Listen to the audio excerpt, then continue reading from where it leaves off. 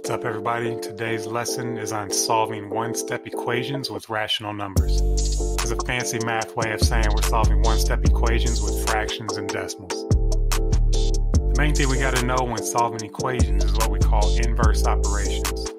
Inverse meaning operations that undo one another or are opposites of one another. The inverse of addition is subtraction, and the inverse of multiplication is division, or vice versa.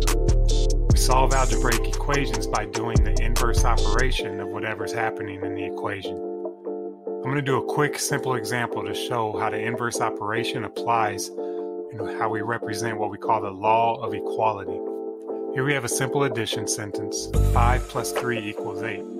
The inverse of addition is subtraction, so I'm going to subtract 3 to get rid of the plus 3. And the key here is that whatever I do on one side of the equal sign, I must do to the other side of the equal sign. So I subtract 3 from the 8, and that leaves us with 5 equals 5, thus showing the law of equality. We're going to do 4 examples of solving one-step equations, one for each operation. Let's look at our first one. Here we have x plus 1/2 equals 3/4. First, we must identify what operation is happening, and we see that it's an addition equation. So the inverse of addition is subtraction. So we must subtract 1/2 in order to isolate x by itself. And remember, whatever I do on one side of the equal sign, I must do on the other. So I have to also subtract 1/2 from 3/4. That leaves me with x equals whatever 3/4 minus 1/2 is.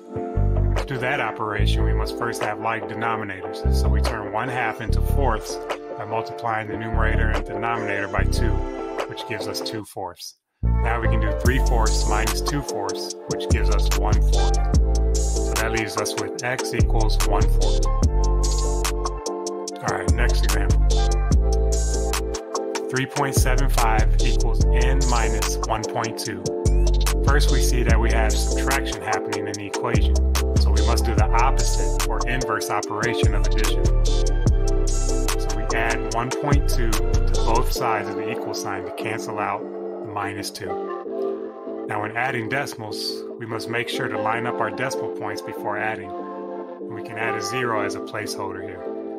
Now we can add and we get 4.95 equals n. Next example.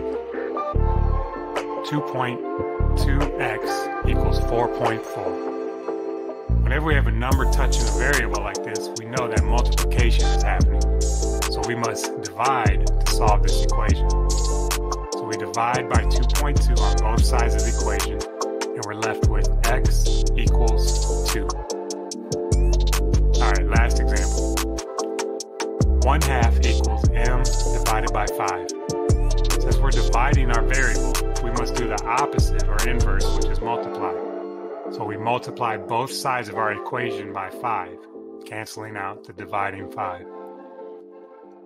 Now to multiply 5 times 1/2, we write 5 with the denominator of 1. Then we multiply both numerators and both denominators to find our answer.